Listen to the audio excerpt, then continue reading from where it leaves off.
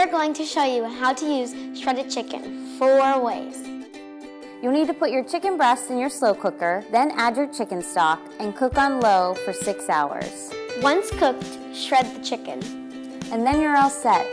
Day 1, chicken tacos. We'll be adding guacamole, cheese, our shredded chicken, tomato, and lettuce.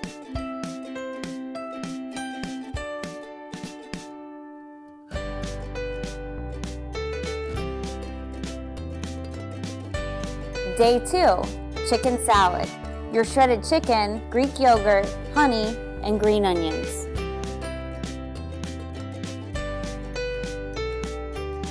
Add salt and pepper, refrigerate, and serve. Day 3, barbecue chicken quesadillas.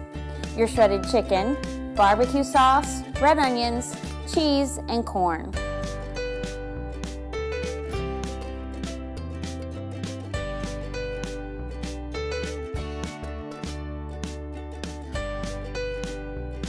Bake on 350 for 5 to 7 minutes. And day 4, a simple salad with tomatoes, cucumbers, shredded chicken, and a vinaigrette.